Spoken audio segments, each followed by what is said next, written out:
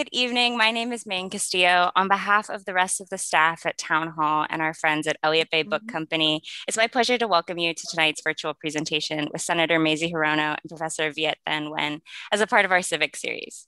As we get underway, I would like to acknowledge our institution stands on the unceded traditional territory of the Coast Salish people, particularly the Duwamish. We thank them for our continued use of the natural resources of their ancestral homeland. Thank you all for tuning in. Town Hall is proud to be a community-focused organization and a place where we can share and sustain ideas and creativity, even if it means we can't gather in person. I'd like to thank Senator Hirono and Professor Nguyen for appearing to help make that possible. If you share in Town Hall's vision for a robust community engaged in the arts, science, and culture where everyone has a voice, please consider donating tonight or becoming a member. Town Hall is adding new programs every day. Upcoming events include Wayne Horowitz, Aisha Brooks, and Ha Yang Kim take the stage in our series with Earshot Jazz, and that is happening later today. Our science series with graduate students from the University of Washington continues with talks on brain surgery, lasers, protein movies, and essential jellyfish. And Kate Arnoff is joined by Bill McKibben to discuss how capitalism has ruined the planet and what we can do about it.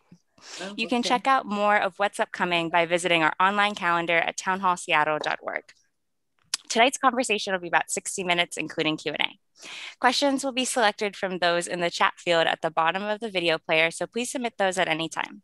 You can also text questions to 206-504-2857, as noted in the chat.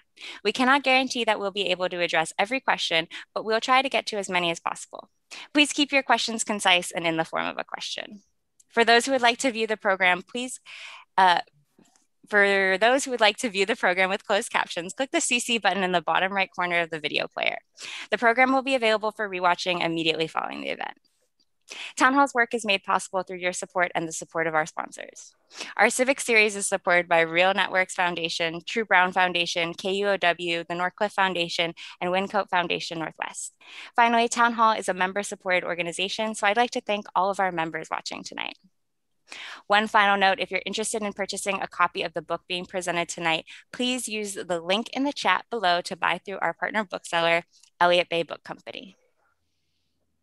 Senator Mazie K. Hirono is a graduate of the University of Hawaii, Manoa, and the Georgetown University Law Center. She served in the Hawaii House of Representatives from 1981 to 1994, then as Hawaii's Lieutenant Governor from 1994 to 2002, and then the U.S. House of Representatives from 2006 to 2013. She became Hawaii's first female and first Asian American senator in 2013, winning re-election in 2018. Hirono serves on the Committee on the Judiciary, the Committee on Armed Services, and the Committee on Energy and Natural Resources, among others. Viet Thanh Nguyen is a university professor and the Errol Arnold Chair of English and the Professor of English American Studies and Ethnicity and Comparative Literature at the University of Southern California. His novel, The Sympathizer, won the 2016 Pulitzer Prize for Fiction, and numerous other awards. His most recent publication, out just this March, is a sequel to The Sympathizer, The Committed. A few of his other books include a short story collection, The Refugees from 2017, and Nothing Ever Dies, Vietnam and the Memory of War from 2016. Senator Hirono's memoir, Heart of Fire, An Immigrant Daughter's Story, is the subject of tonight's talk. Please join me in welcoming Viet Thanh Nguyen and Senator Mazie Hirono. Thank you. Thank you so much, Megan. Senator Hirono, such a pleasure to be here with you, but and also with the audience in Seattle. Of course, I wish I was there with you in Seattle, my second or third favorite city in the United States, I think. I love the bookstore, by the way, in Seattle. Really. Elliott Bay's fantastic, of course. Seattle's redeemed by its book-loving culture. Hey, by the way, I just want to tell the audience, we did not color coordinate in advance. That way. Okay, so it's also a very positive sign. I think so. In the same clothes. Senator Hirono, such an honor to be here with you. As I was telling Likewise. You in the green room, I wouldn't do this for just any politician. Certainly heard about your reputation well in advance of getting the invitation to read your book, which is really, fabulous, by the way. Really well written, and we'll get to all of that as well. And of course, I learned a lot about you in terms of your life story, not just your politics and your rise as a politician, but also a lot about you as a person as well. And, backstage, we were talking about the art behind you, and that one of the things I discovered about you is, besides being a politician, you are actually a lover of the arts in various ways, literature, visual art, and you have a hobby that I thought was really interesting. Maybe you can tell us a little bit about this hobby that you have. I make my own paper and make my cards. I've always loved anything artisanal. So paper making is that. And so I used to go around buying all these handmade paper. And I thought, I'm just going to start making my own paper to just keep myself on an even keel in DC with all the ups and downs and craziness here. That's really cool. And hopefully one day I will be the recipient of such a card. I'm sure Give me your address and I will get it to you. It's a big deal to get a card from Senator Hirono. And then of course, as a writer and a lover of literature, it was also redeeming for me to read your memoir and to discover that you were a big reader as a child, and that thankfully some of your teachers encouraged you. So let's go to those early years. Every superhero has an origin story, and if Senator Hirono is a superhero in this day and age, I'd love for the audience to hear more about your origin story. How you came to be and how you came to be in Hawaii and the United States, because it's really fascinating and touching, but also powerful as well. The book is dedicated to my mom, Laura Hirono, who was a very courageous risk taker, and she totally changed my life by bringing me to this country. And not very many people can say that one person totally changed their life, but mom did that for me. And she escaped an abusive marriage to a father I never got to know because I lived away from him and was raised by my grandparents, maternal grandparents, from the age of 3 till just before we came to Hawaii. I have a very different kind of a background than most of my classmates, I'd say. No, absolutely. And there's so many strands of the family story that are, again, powerful and touching, and they shaped who you are and as a person, but also as a politician. So I think it's important to find out some more details about that. Well, one thing that happened in your family story is that you had a brother, Wayne, and he was actually he was your younger brother. And he had to be left behind, right? When your mom decided to come to the United States or to come to Hawaii. When we came to this country, she brought the 2 older kids because we were old enough to go to school. And my baby brother was only 3. There would be nobody in this country in Hawaii to take care of him while my mother worked to support us. And so she sadly had to leave him in the care of the same grandparents who raised me. But we did not know that separation trauma would be with him for his entire, sadly short life, and it stayed with him. And that is why when Trump imposed his mindless cruelty by separating children from their parents, I knew the kind of damage that we were doing and the injury we were doing to these little kids. That part of your story really touched me because when I came to the United States as a refugee at 4, we were in a refugee camp in the States, and in order to leave, we had to have sponsors, and no sponsors would take our entire family. So at 4 years of age, I was separated from my parents and sent to live with with Americans, and that was for our own benefit, obviously, not malevolent. And yet, I've never forgotten that experience. So I can just imagine how difficult it would have been for Wayne to be separated for even much longer period of time and not even be able to see. Yes, and that was the really sad part because. My mother, of course, we didn't realize that it would cause that kind of trauma and leading to learning disabilities and all kinds of other challenges that he had in his life. I attribute so much of that to the separation. But to know that he would look at our pictures every night and ask my grandmother, when are we coming home? That just kind of breaks your heart. It does. It does. I mean, and we'll talk about the politics later, because of course there's a direct connection to thinking about what our own policies do in terms of family separation and children detention and all of these kinds of tragedies that we have seen unfolding and which are still happening today as well, even with presumably the best intentions of the Biden administration. Yes. Then your family gets to Hawaii, your mother and yourself and your brother, and it's not an easy start to this new life with a single mother and 2 young children, because you're 8 and your brother is at what age? 9. 9. Oh, he's 9. Yeah. So yes, we started off in a single room in a boarding house. And if you know about boarding houses, literally this is one room, apartments, and then there was a hallway, and you'd have this kitchen area. It wasn't even a kitchen; it's just kitchen area, and we all shared a bathroom, and it was pretty humble beginnings. I knew we didn't have much. None of my classmates were ever invited to our little one-room place where we had one bed, and literally we slept sideways. But that wasn't all. And what stayed with me was how hard my mom had to work to take care of us. We didn't know anything about a social safety net. What's that?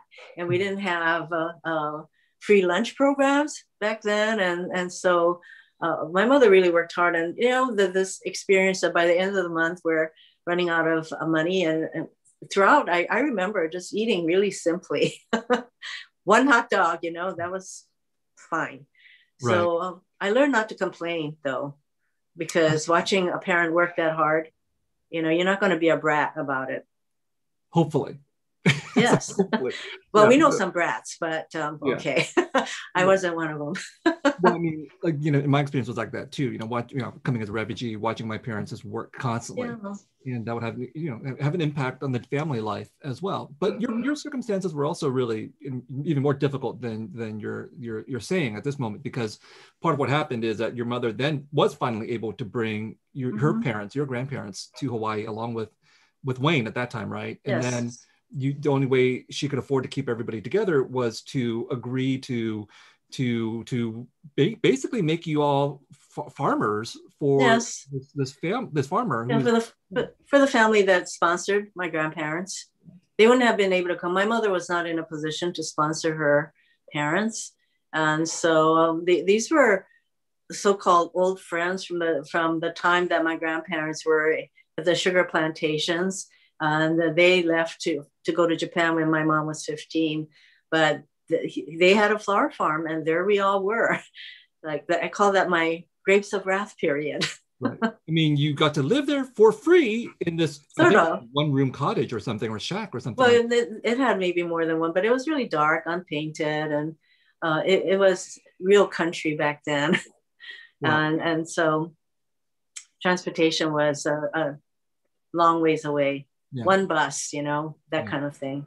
Well, also you didn't get paid. I mean, when I said free in quotation marks, it was you got to stay there for free, but in exchange you had to do all this work for this flower farm. My grandparents, my grandmother worked for free, and so, boy, that was an expensive rent, I have to say, and that wasn't the worst of it. It really, you felt really subjugated under the thumb of the person I call Old Man Okabe.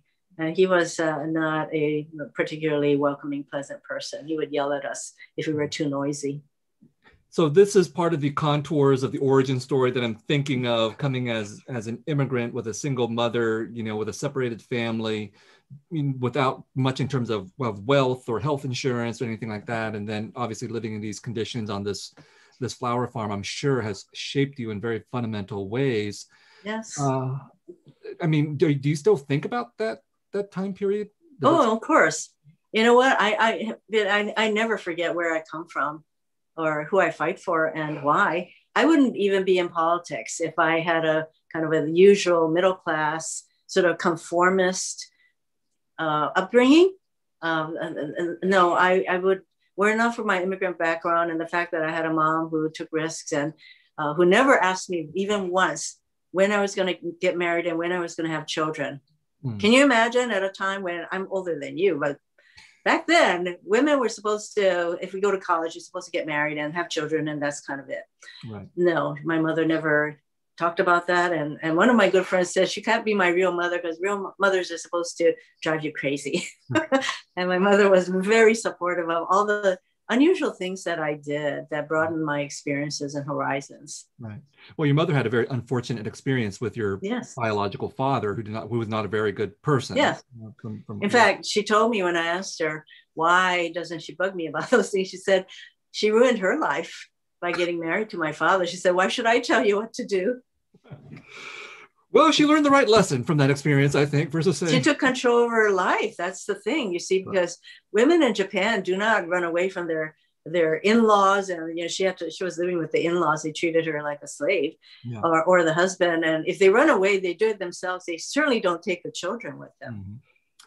Yeah. So then here you are. You are now in your adolescence, and you go to university in Hawaii. And this is a very transformative moment for you again, I think, because obviously you get access to this whole new world, and you start to become involved in politics at this time. Is that right?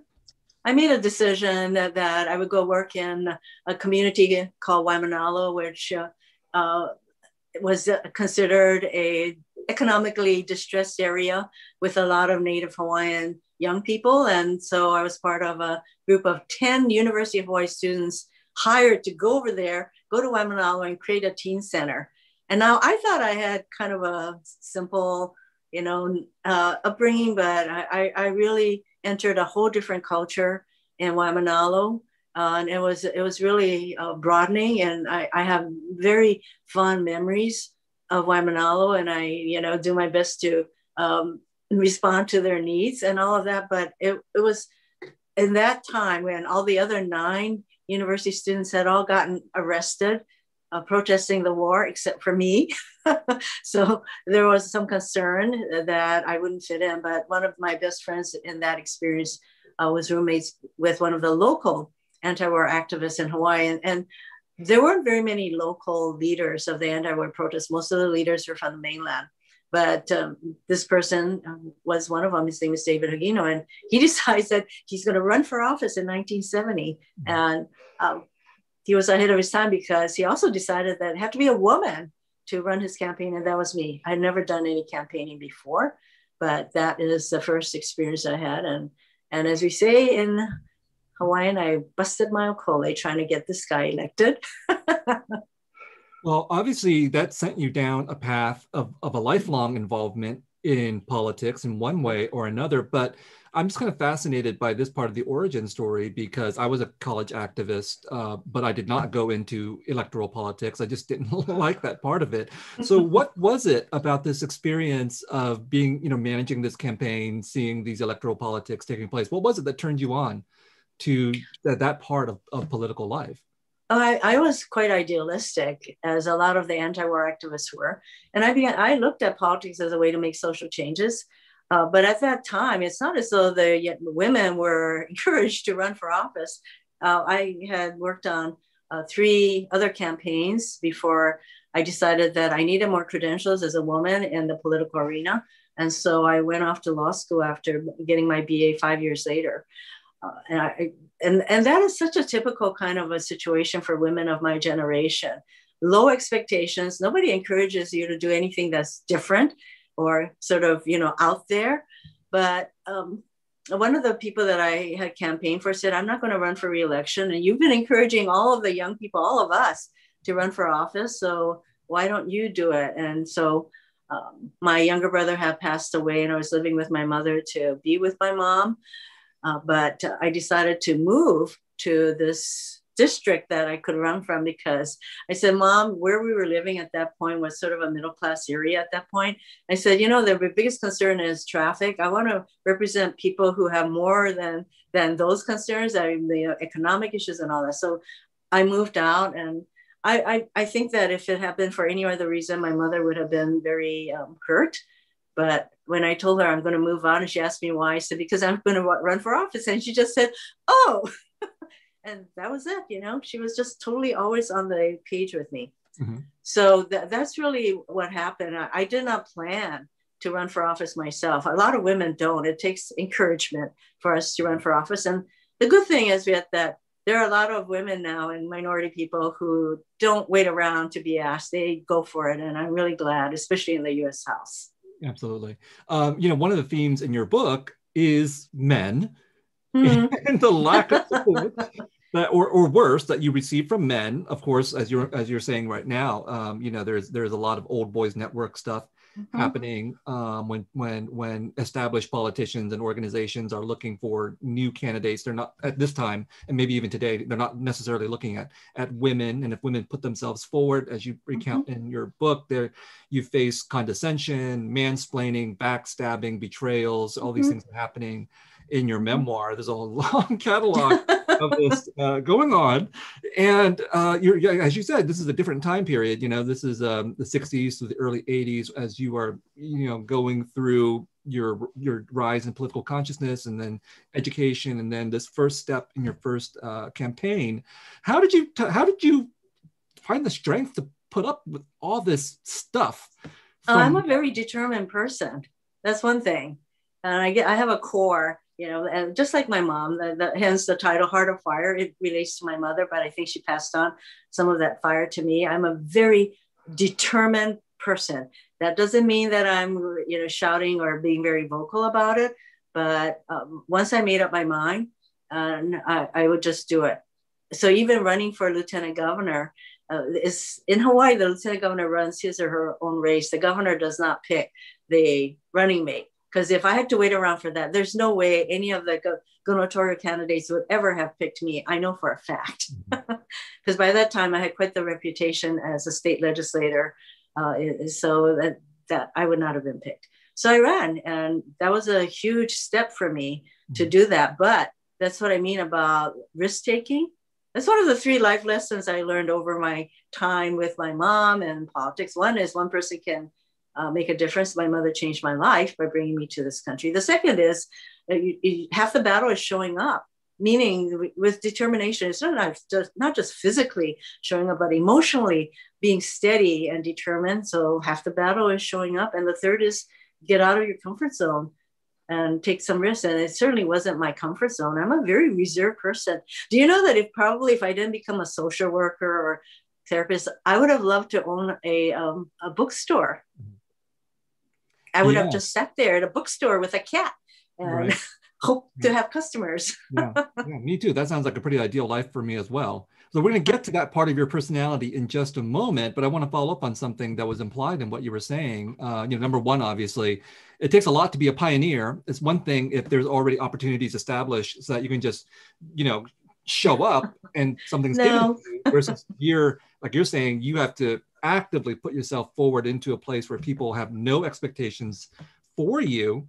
But one of the things that happened, I think you're being a little modest, is I think it's pretty hard to win a political election, but you won several as a state legislator and then as a lieutenant governor, but then you lost.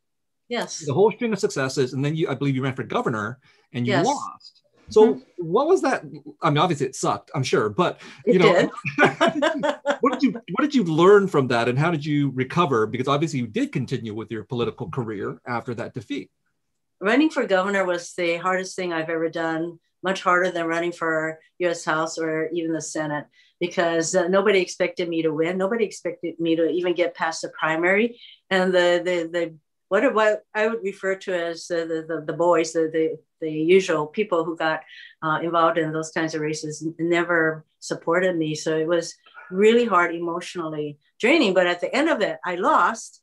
But I did not beat myself up about it, because I had done everything I could against what I would consider pretty high odds to beat this woman. This was that year, 2002 was the year of the women governor. There were 20 women who made it past our primaries. And so there was an expectation that there would be all these women who would win office. There were 4 women who won office, and one of them was the Republican who beat me, but she had run for governor 4 years before. So she had a lot of experience and a lot of support and paid staff that I didn't have. So what did I learn from that? You know what? Many years later, that night, by the way, when I lost, I told my husband and my mother, I think I have one big race left in me. I just don't know if I'll have another opportunity to do that. And you never know in politics, because you can never line up all the ducks. The ducks are never lined up. You can never sit there and think, okay, when this happens, I'm going to run. No, it doesn't work like that. Certainly not for me. So I took that time, though, to restore myself. And I returned to creating. And I had a good friend who does pottery. So I did ceramics with her, and I continued to do that. And it was a return to the love I have of art, and I restored myself. Fortunately, my husband didn't expect me to cook or do any of that stuff. So that was good. He's a keeper. Yeah. I have a very low maintenance husband. Very important. by the way, oh yeah, I have a lot of questions for Senator Hirono, so we have a lot of stuff to talk about. For you in the audience, you are going to get your chance to ask questions. I'm not exactly sure how that works. I think there's a chat window or something. You can put your questions in there. We'll get to that in about 10 or 15 minutes. I'm sure you have a ton of questions for Senator Hirono as well. But let's go back to something that you had also mentioned, which is that you in your other life, you might have owned a bookstore and just had this quiet life with your books. And you do talk in your book about being either quiet or being perceived as quiet. Yes. That people would look at you, see you as a woman, see you as Asian American, see you as an Asian American woman. Then of course there's all of these stereotypes and expectations that are on you. And that was coming obviously from men, I assume from Asian American men as well, but also from women. I mean, you recount one incident once you were a senator and you were underestimated by one of your senior colleagues who had more power than you and made assumptions about you, and you had to speak up about that. So, how is that? Is it fair to say that naturally you're a quieter person, and then you had to? And I think you yourself characterize yourself as being a workhorse, not a show horse, at least earlier in your career. Yes. So, how hard was it for you to, number one, be successful while having this so-called workhorse persona? And then how hard was it for you to break out of that and become, the firebrand senator that we now associate with? In the legislature, I had a reputation of just really being very effective in what I was doing. And I did that by knowing more usually about the subject than the people around me. And so I had a reputation as being a consumer crusader and also the ice queen, because I wouldn't respond to some of the people who would, say things to me. But nobody would take me for a particularly a passive person in that arena. But let's face it, speaking out in the culture that I come from, which is Hawaii, we're all, very much together, and being outspoken, aggressive, confrontational, those are not traits that are rewarded, especially coming from a woman. So speaking out was not something that came easily to me. And I always thought that you had to be really, articulate and all that kind of stuff, which I don't bother with all that stuff so much anymore. But people, when you don't speak out, when you don't speak in a what do we call the dominant culture, where I think speaking is rewarded. Certainly, it was in law school. And when you're not that way, people underestimate you. And for most of my political life, I have been underestimated. What changed was I hate bullies. And in Trump, we had the biggest bully of them all. And so one day, I had said when I became a senator that I was going to do whatever communicating I would do with the media in Hawaii. And I didn't want to talk to the national press because I didn't feel comfortable. And two, I thought they would ask me all these gotcha questions. But Trump really created the environment for me to stand up to this bully. And the catalyst was in the Congress, you have these things called sprays, where all of the media people from print media and TV stations, everybody, they're all sort of there with their mics line, and they wait at the end of a hallway where we're all passing. It's called a spray. And one day I stepped up to a spray because I was really upset with what Trump had said about my friend Kirsten Gillibrand. He said that she had come to see him and was begging him for support and all that. And the innuendo was so gross that I was very upset. And so my communication director said, well, here's a spray. Why don't you step up? So I did. And I think it was a surprise to a lot of them, because that was the day I said that Trump is a misogynist, a liar, and an admitted sexual predator, and he will attack all of us. And the only thing that will save us is his resignation. And then I walked off. So that was kind of a surprise for them, but I realized how important it was to speak up. And I've been doing that ever since. And as I say, with all the horrible things Trump was doing, that if you don't speak up, you're just not doing your job.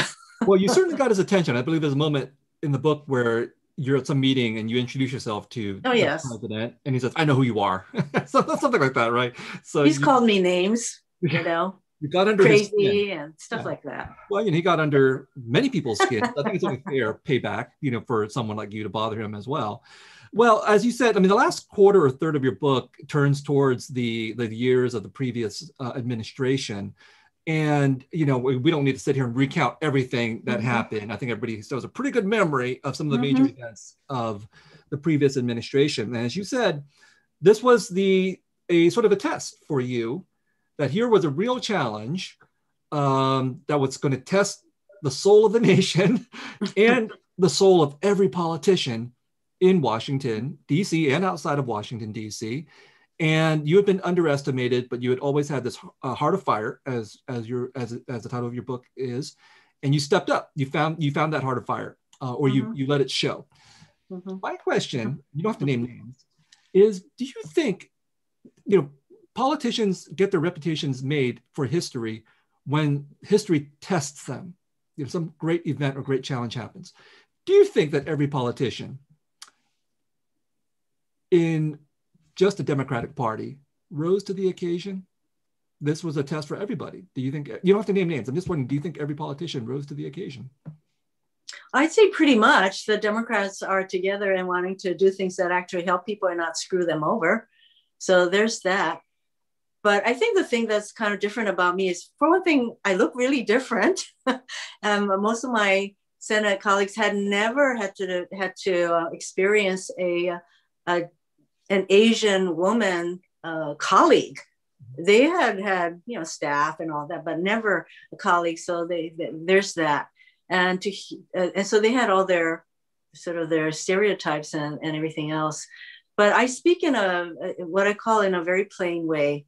And it's not as though I script all this. And when I tell men in this country, just shut up and step up, that was definitely not scripted, but I felt it at that moment.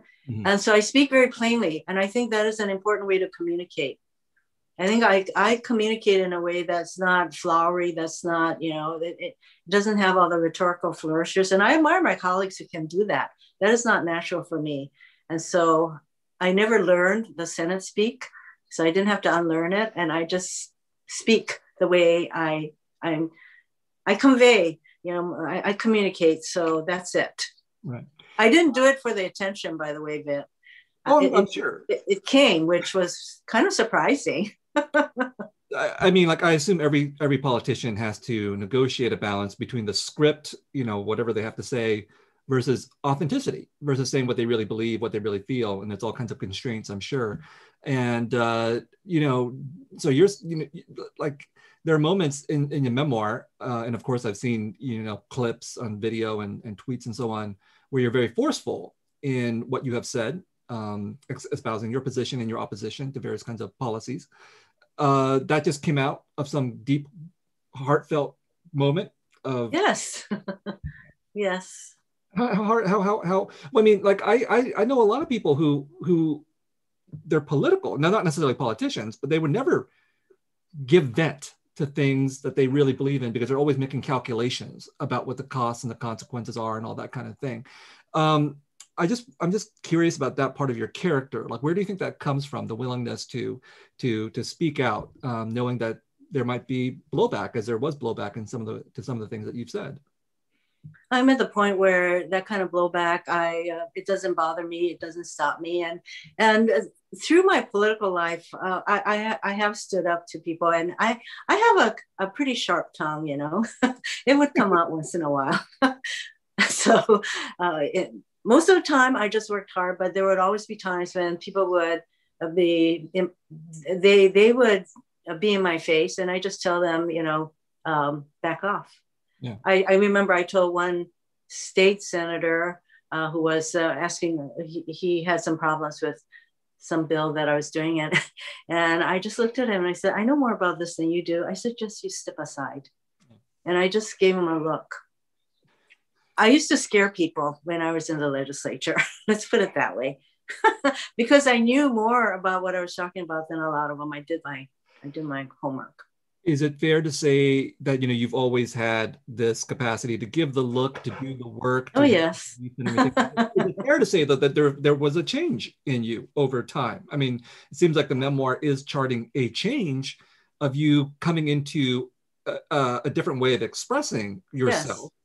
Yes. And I call it becoming more my complete self, and to use my voice. It's not that there used to be stories like she's found her voice. No, I always had a voice. I just didn't have to use it as frequently, but it's part of what I do now. And I think it's been a long journey for me to be this way, and to not spend a lot of time thinking about what the blowback might be, because I have my detractors, believe me. Fox News, yeah, all the time, right? And there are those who are out there, but I speak the way I really believe, and the circumstances and all of that. And I get enough feedback from people who just pre-COVID days, wherever I go, airports, New York City, people would just come up to me and tell me they appreciate the way I just say things. You know, I think I'm the first senator to call the president a liar. I don't say, oh, he stretches the truth. No, he's a liar. Mm-hmm. He's a misogynist. My goodness. Yeah. I've called him worse. And so, of course, it's annoying to know that politicians who have the ear. I don't know that I can swear tonight, but, you know, I do swear. Well, I can swear for you. I have some words in my questions. But, you know, I'll follow your cue. But, you know, it's obviously frustrating for many of us who are not politicians to that politicians won't, and the media sometimes just won't say the word that actually factually states what is happening, right? Yes.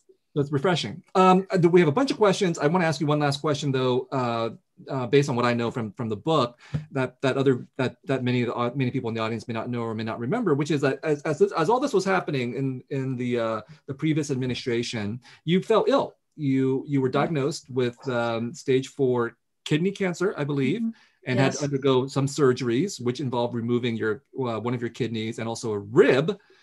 Yes. And so, first of all, I mean, how are you doing? And then, second of all, how was it to engage with this, you know, worst moment in American democracy while you were suffering all of these ailments? Tell you the truth, I just got on with it. And it wasn't as though I'm patting myself on the back. I never had been hospitalized before. So here I am. Suddenly, I had to have these major surgeries and all that, and I had work to do, and so I just went on with it. However, it really made me realize, so when I got the bills for my surgeries, there's no way I could possibly have paid for any of that without, at my age, Medicare, but with health insurance. And that is why before the Affordable Care Act, a lot of the personal bankruptcies were due to unforeseen huge medical expenses. I almost fell over when I saw how much my rib surgery cost, for example. I'm still going to the doctor, and I'm still going through I am not what you call in remission quite yet, but it doesn't stop me. I just, whatever comes, I deal with it. Well, Senator, we all hope for the best for your health. Let's turn to some questions from the audience. This is actually from Karen from Elliott Bay Books, a wonderful representative of of that bookstore. Thank you so much for your leadership. Could you name your top 2 or 3 priorities at the moment? And what can we do to support these efforts? And thank you for the signed book. We're still in the middle of a pandemic. And so we need to get our economy going. And that's why I very much support what President Biden is doing. Finally, we have a president who wants to take responsibility for getting this pandemic under control, and hence the vaccinations and all of that. Well, we have an economic crisis still, because while Wall Street may be doing well, the rich people are doing fine. There are a lot of people who are still out of work. And so the next thing that Joe Biden is putting forward is his infrastructure plan, which will create jobs. So my goal is to help Joe Biden do the kinds of things that we need to do to get our economy back, people back to work, including women, by the way, because they need childcare. They need all of that in order to get back to work. Millions of women have had to leave the workforce because of this pandemic. So there's a lot to do, not to mention we need to pass the George Floyd Justice and Policing Act. Just one conviction does not erase the continuing systemic racism and policing disparity in our country. We need to pass the John Lewis Voting Rights Act, as we see hundreds of bills in so many states to suppress votes and basically steal people's votes. mainly the minorities and Black communities votes, and climate change. So there are huge issues, and we have the hate crimes against Asians. And once again, the AAPI community, Asian American Pacific Islander community, seen as the other, the perpetual foreigners. And so it percolates. Racism is never far below the surface in our country. And you have the Chinese Exclusion Act, you have the internment of Japanese Americans in World War II, you have the Muslim ban. And so we have to be eternally vigilant.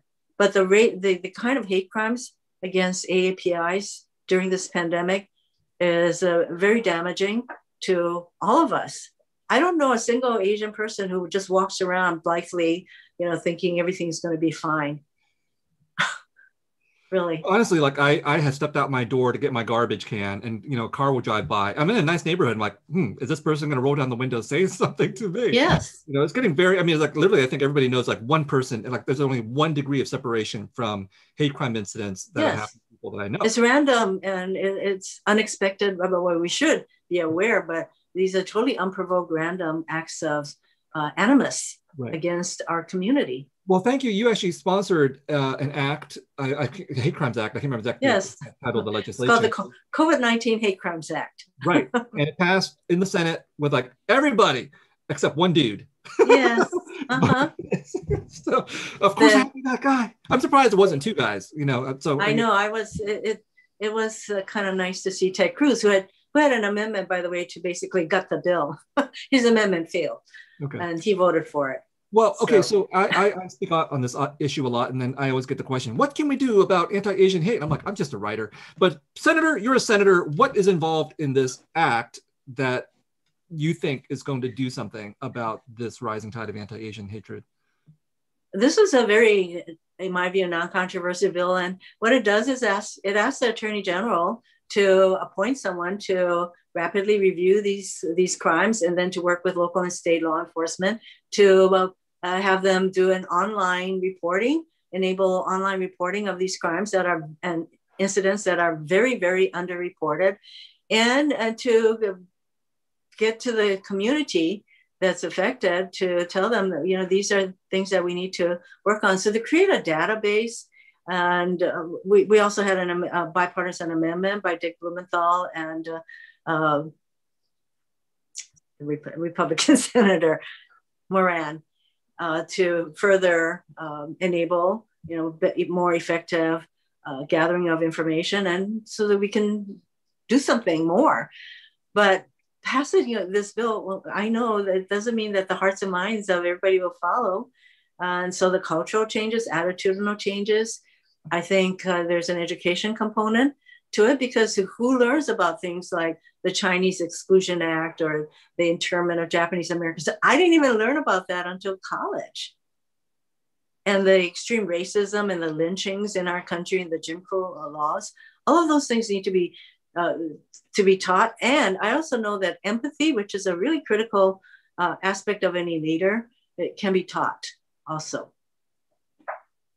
And those are some of the things. And then each of us has a voice. We can speak out. And I've seen more APIAs on TV speaking out than I've ever seen in my entire life. So that's a good thing. Well, one of the things that you've also, I mean, we've been speaking out because of the anti-Asian violence, and let's hope they speak out about other things. So one of the things that you did recently, you tweeted that now that we've passed the COVID-19 Hate Crimes Act, we also need to pass the George Floyd Policing Act. And I thought that was really crucial. These kinds of public, acknowledgements that we're all in this together. It's not just that Asian Americans have to defend ourselves, but we have to defend everybody, including Black people, against police violence and other forms of racist anti-Black violence as well. Very much so. Yeah, we as an Asian American community have received a lot of support from Black leadership and just Black people, Black activists, Black organizations in this time as well. So I think it's really crucial to articulate these kinds of positions publicly. So thank you for that. Now, another question from the audience. How has your immigrant experience changed the way you read new legislation? What are some things that stick out to you or that you look for when reviewing it and deciding whether to support it or not? A lot of it has to do with whether it's going to help the working people, or whether it's going to help But when we talk about comprehensive immigration reform, I want to make sure that family unity is a guiding principle of immigration changes. And so I really fight for the people who don't have much of a voice in the decision-making process. And so I always look at, how are consumers going to be helped by whatever we're doing? And I certainly don't think that a 1.5 trillion tax break for the richest corporations and people in our country was necessary, and we should claw it back to pay for the infrastructure, which will actually create jobs and long-term benefits. So I look for those kinds of things. And especially, one of the areas that I've spent time on is the sexual assault and sexual harassment in the military. It continues to be a scourge. And so those are some of the things that I bring a perspective of, both as an immigrant and as there are gender issues and as a woman. Right. A follow-up question from me on this issue. Part of when we talk about immigration, one of the things that happens is deportation. Deportation of many different people from different populations, but speaking specifically about Asian Americans, a cause of concern for many Asian Americans is deportation of Southeast Asians, Vietnamese and Cambodians, for example. They came here at a very young age because of the war and in Vietnam and Cambodia, and then did the wrong thing, got prison sentences, finished their time, and then literally hundreds have been deported back to a country that they have no memory of and they don't speak the language of. So why? I mean, okay, so what can you do anything to change the conversation on this, or to? Yes, well, I have joined in a letter to President Biden to ask him to stop that, to create a much better deportation policy. Because deporting people who committed crimes when they were younger, they've already paid, they've already served their sentences. That is not what we need to be doing. And so I hope that he will reassess these deportations of so many Southeast Asians. And I hope that he will also increase the number of refugees who can come into our country, because these are people who have already been vetted. And so I think he will make those kinds of changes. There's no question that President Biden inherited a shredded immigration system with very little humanity in it. And he wants to create an immigration system that is humane, and it will take time. So there are so many areas where he needs to attend to in the immigration side. So I have hopes that he will reassess the deportations. Not just Southeast Asians. I also think about, Korean adoptees, for example, falling under the same category. People brought over when they were infants, their parents never got. In fact, I have a bill with Roy Blunt to enable the Korean adoptees to remain in our country, to have citizenship. Right. Because for some reason that they were adopted by American families, and somehow their citizenship didn't get changed. Yeah. So they're going to get deported. And so I have a bill to stop that. Good. Thank you. It's deeply unfair to these people who are here not out of any choice of their own. So related to this, there's a question about collaboration or bipartisanship, working with other senators. It's being not a direct neighbor to another state. Who are the other senators that you work with most closely? And how does that affect legislation that you introduce? Well, I clearly work with a lot of my Democratic senators, and I do reach out to my Republican colleagues, and not necessarily on the big bills, but there are a lot of bills that they share certain interests. For example, Joni Ernst, she has a rural area in Iowa. And so she and I worked on telemedicine for rural areas. I've worked with other Republicans. And in fact, I tell my staff that unless it's a bill that I know I'm not going to get any Republican co-sponsors, I tell my staff to look for a Republican co-sponsor on all of these. We just don't get into a whole big discussion about how could you vote for, to eliminate the Affordable Care Act, or how could you not vote to impeach the president, because they did what they did. So I try to find those things that we can work on. So I guess the COVID-19 hate crimes bill is one glimmer of hope. You know, you've got 99%. Right? I started off as a bill that I couldn't get a single Republican to co-sponsor it. But it worked out. I worked very closely with Susan Collins to work out the amendments. So there's a little bit of hope. Okay, here's a question.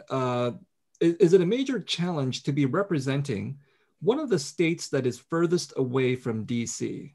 That's Hawaii. In my view, every Senate seat is a national seat. And then, yes, there are very specific things that relate to Hawaii that I pay attention to. There are very unique aspects to Hawaii. And so I do pay attention. So I don't know that it's particularly difficult in that regard, because there are a lot of other states that, you know, they have their very unique situations. And so every Senate seat is a national seat. There are national issues that we all work on. You know, there's a lot of stereotypes about Hawaii. Yes, as a national seat, it's a part of the country, obviously, but there's still a lot of stereotypes about Hawaii that people who are not from Hawaii have. Obviously, the tourist fantasy of Hawaii for most Americans outside of Hawaii, it only registers as a state in terms of a vacation destination or a military destination. Is there something you want to tell the audience like about Hawaii that the rest of the country needs to know about the state? Well, Hawaii is one of the leaders in getting away from reliance on fossil fuels.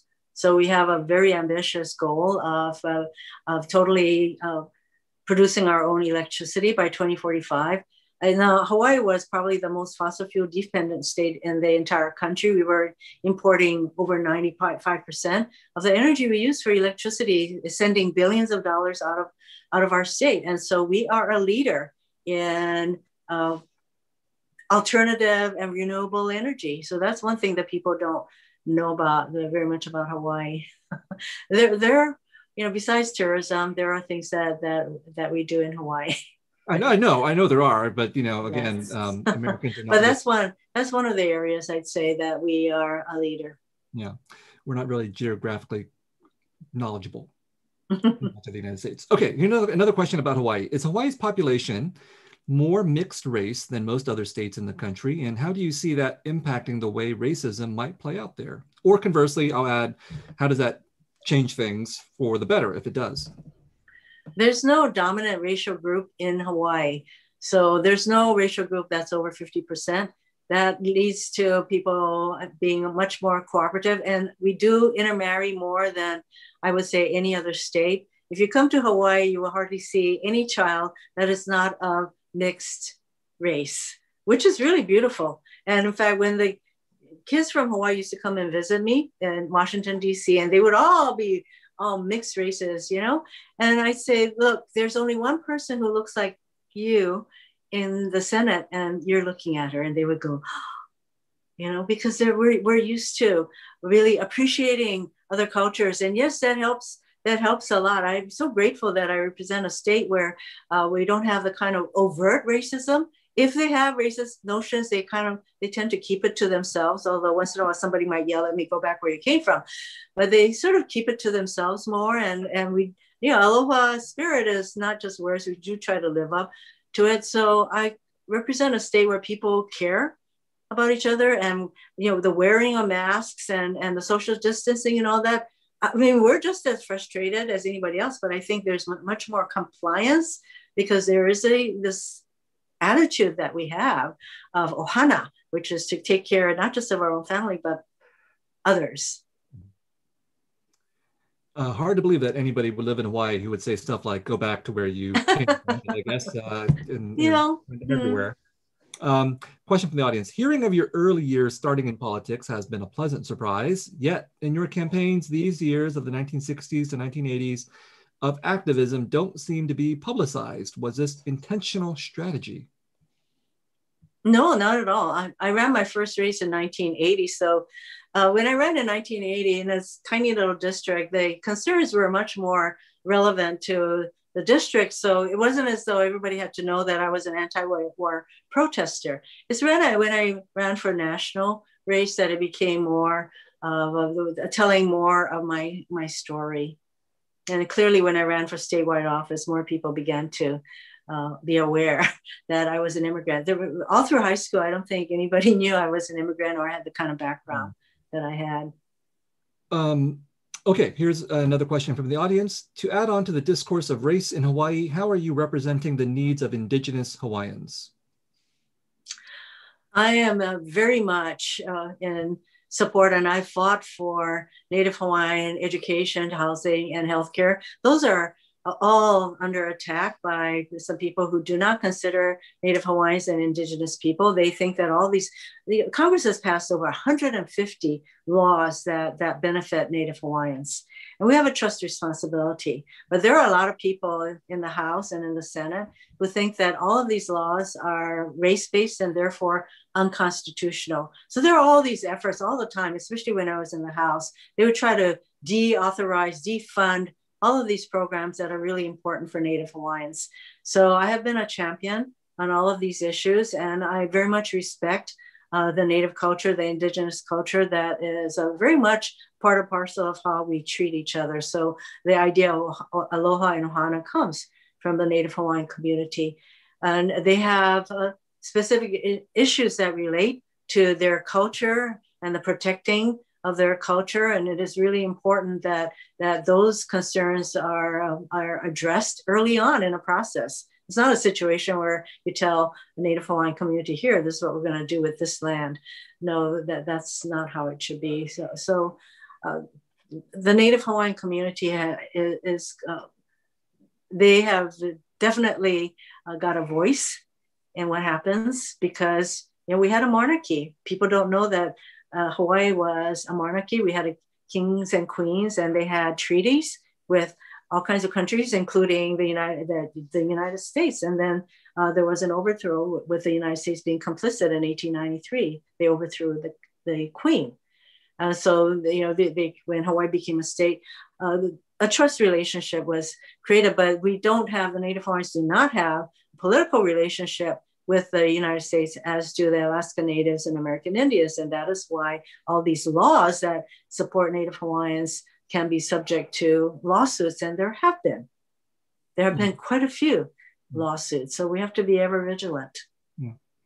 And yes, hopefully now with Deb Harlan being the Secretary of the Interior, we're going to see some responses as well to Indigenous movements, both the movement for sovereignty in Hawaii, and then also, of course, Native political movements and environmental movements in the rest of the 48 states also. Yes. Let's end with a couple of questions about important women in your life. Patsy Mink, you mention her quite often in the memoir. I'm not sure everybody knows who Patsy Mink is, but maybe tell us who she is and why she was important to you. Patsy Mink was a trailblazer, and so I very much respected her, and we were friends. And the sad thing was that when she got sick, the last time I saw her was a 4th of July parade in 2002, and I was running for governor at that time. And she invited me to have lunch with her, and she just looked at me. Here's a woman who had run for the U.S. Senate and Danny Inouye, U.S. House at a time when Danny Inouye was running, so he won. She ran for U.S. Senate, Spark Matsunaga won. She ran for mayor. She ran for governor. She just kept picking herself up. And there was this hiatus period when she was not in the U.S. House, where she was the first woman of color ever to be elected to Congress. So she truly was somebody that was very inspiring to me. But at the same time, she was really unto herself. So although she was a lawyer, I didn't think of myself as being able to follow in those footsteps. But I'm glad that over time I got to know her. And she told me when she had lunch with me, she looked at me and said, "You just have to win. You just have to win." And in that statement was all of the races that she had run where the guys just basically didn't support her. Even though she was obviously very qualified. Mm-hmm. Another strong woman in your life is your mother. You begin and end the book with your mother. Maybe tell us some more about her as a way of ending our conversation tonight, Senator. My mother was so different in that I would do things that was not expected, like the time when I went to live in Waimanalo for one summer. And I just kept doing different things in the politics, working at the legislature. And that was a part-time job to the point where my older brother, who was very focused, and he was working from a very young age, and he stayed with the same company until he retired. He asked my mother, when is Mazie getting a real job? So I wasn't quite sure what I was going to do with myself. And I just didn't think that politics was going to be it. And it's always, in a way, it's a surprise to me that I have been able to do this and to be an advocate and to be a fighter for this long. But I never think of what I do as a career, because what kind of a career is it that you got to run for office every 2 years, 4 years, or 6 years, and somebody can kick you out? That's not a career. I call it my service. Well, thank you for your service, Senator. It's been a delight talking to you and discussing your memoir, Heart of Fire. You can get it obviously here through Elliott Bay Books. And I believe Candace is going to usher us out. Yeah. Thank you so much, Viet. Thank you both so much. This has been a really fun conversation to listen to. It's great hearing your story. And I know for Seattle, I'm kind of new here, but a lot of people are from Hawaii, moved here from there, or vacation there certainly quite often. So it's also really fun to just hear. A lot of them go to WashU. Yeah. They have luau's at WashU. Oh, that's great. So good. Thank you so much, both of you. I want to thank the audience as well. Thank you so much for all of your questions. The book link is in the chat, so please go to Elliott Bay to purchase a copy of Senator Hirono's book and support a local store. We'd love to have you both in person when that is possible, but until then, I hope that you stay safe and have a great night. Everyone, aloha, stay safe, be kind. Thank you so much, Viet. It was a privilege to chat with you. A lot of fun, Senator. Hopefully we'll do it in person one day. Thanks, everybody. Okay. Aloha.